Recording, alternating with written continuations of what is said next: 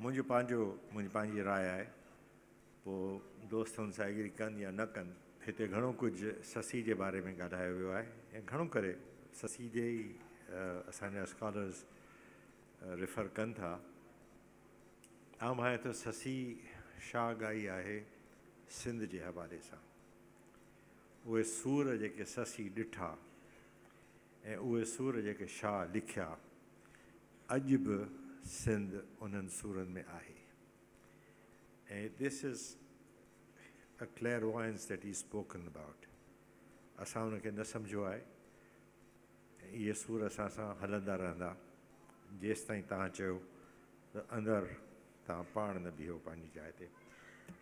हाणे आउं गुज़ारिश कंदुसि डॉक्टर फ़हमीदा हुसैन खे। फ़हमीदा कंहिं तारुफ़ जी मोहताज न आहे। मूं ते हिकिड़ो थोरो इहो कयो हुई त जॾहिं मूं चयोमांसि त हिन किताब जा जेके सिंधी अंग्रेज़ी बैत जा जेके अंग्रेज़ी ट्रांसलेशन जा जेके सिंधी बैत आहिनि उहो महिरबानी करे ॻोल्हे ॾियो, त तुर्त ई कमु इहो करे ॾिनई। ऐं मुंहिंजी नंढी भेण आहे, वॾे एतिराम सां ऐं फ़हमीदा खे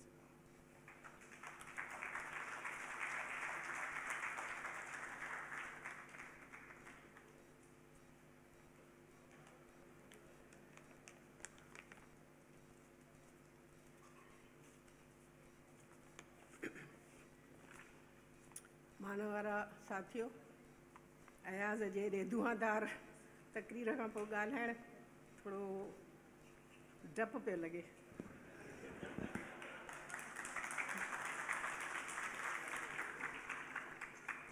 मुंहिंजो पंहिंजो बच्चो आहे, मुंहिंजे ॿारनि वांगुरु आहे, मुंहिंजे बचनि वांगुरु आहे। मूं किताब ते लिखियो आहे,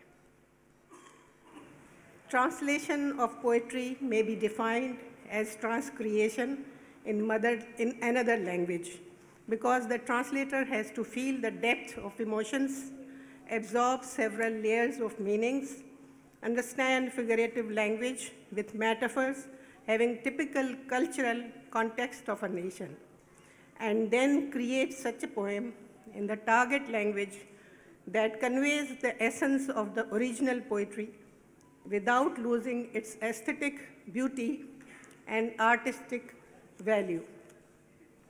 So we can say that translation of great poetry needs research, practice, and creativity, and most of all, great passion.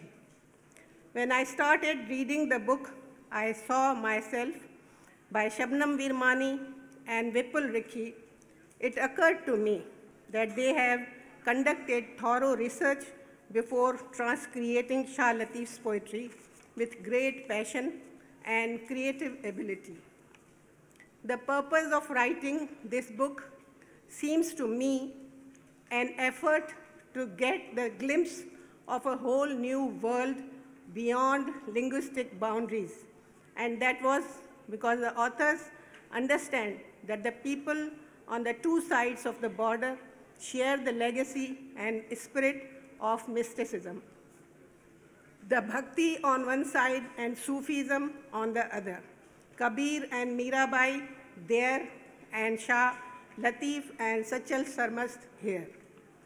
Shabnam and Vipul claim to have come across the great poet of Sindh in the land of Kutch in India, where he resides in the hearts of his Kutchi Sindhi followers and lovers, who recite his abiyat and sing his vais with great passion and admiration.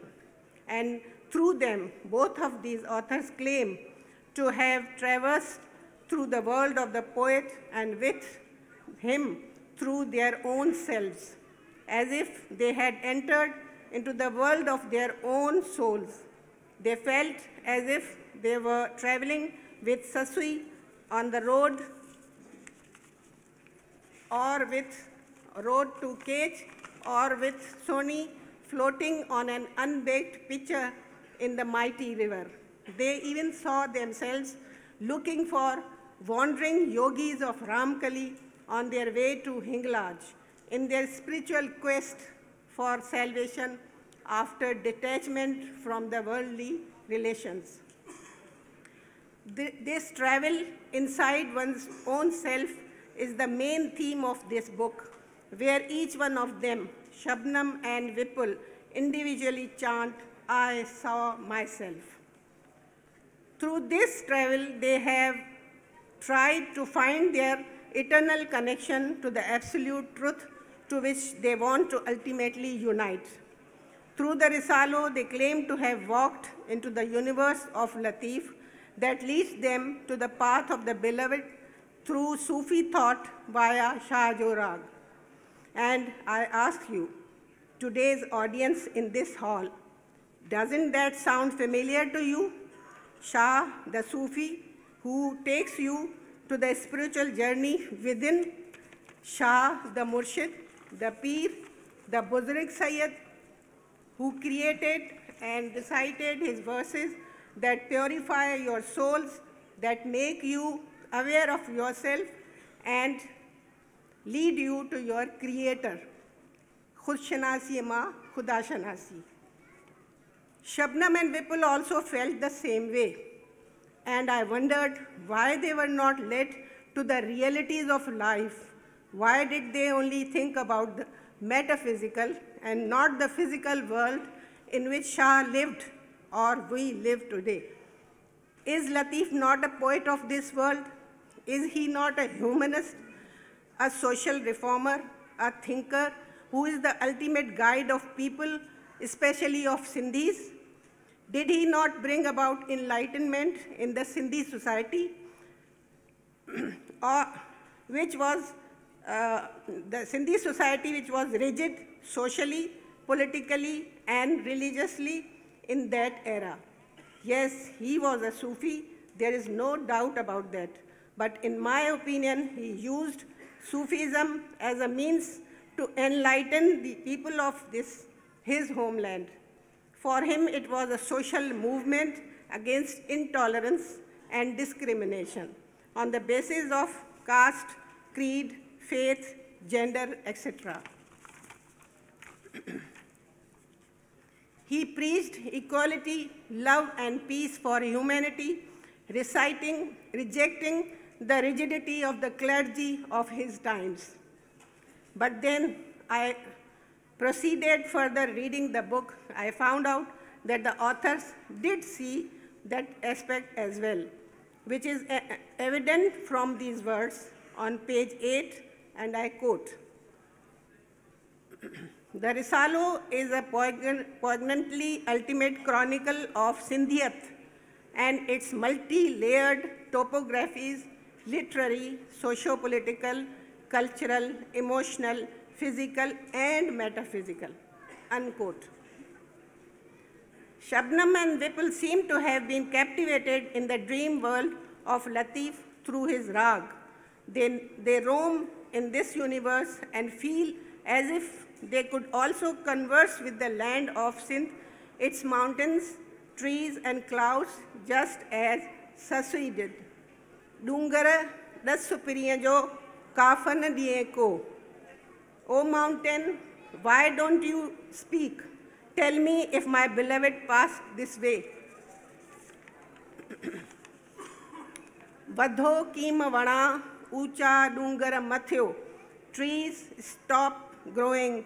Mountains, don't be tall. They seem to be impressed by the personification of nature in Shah Latif's poetry. In this book, the authors have also appreciated the strange and unique quality of the poet speaking through his female characters, Sasui Suni, the 7 Surmis, or heroines, the legendary women of this land. The pain, suffering, and longing expressed through them touches the hearts of the audience. Through this book, we have also been introduced with one more legendary woman, Ramkali. As the 8th Surmi of Shah Latif, on page 96, it is written that, I quote, "Although Ramkali is not one of the 7 heroines of Shah's verses, the details of her legend come to fore through Abdullah Bhai, an oral scholar of Kutch. According to him, Ramkali was a Sindhi princess." या हिकिड़ी नई ॻाल्हि आहे जेका हिन किताब मां मूंखे मिली। who was a young girl who wanted to learn tilsum or magic. Her father, the king, summoned his courtiers. They informed him that the only people who could teach her magic were the yogis who belonged to Nath Panth. The yogis were invited, who pitched their camps on the palace ground, lighting their dhunis or log fire, symbolic of a fire they keep burning within. The young princess eagerly ran to them each morning to learn some secret arts.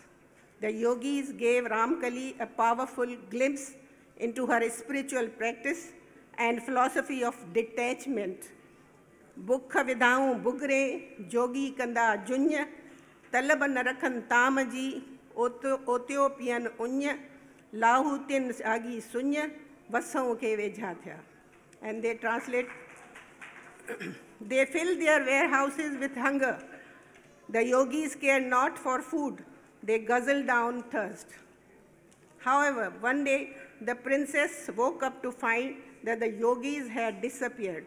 The only signs of them were the smoldering dhunis.